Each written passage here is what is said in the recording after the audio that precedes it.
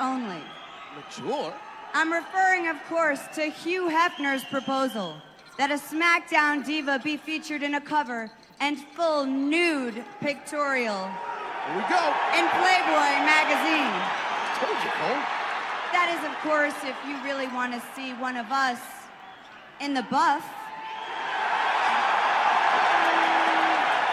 You really want to see what's beneath our clothes and under our lingerie. Whoa! My God. You really want to see our bare breasts and, well, everything else naked? Well then, congratulations to me! Oh, no, wait, I'm sorry. I didn't mean congratulations to me like I was gonna be in Playboy.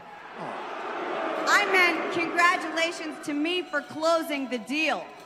Because, ladies and gentlemen, the hottest, sexiest, finest diva that will be featured in next month's Playboy magazine will be Torrie Wilson!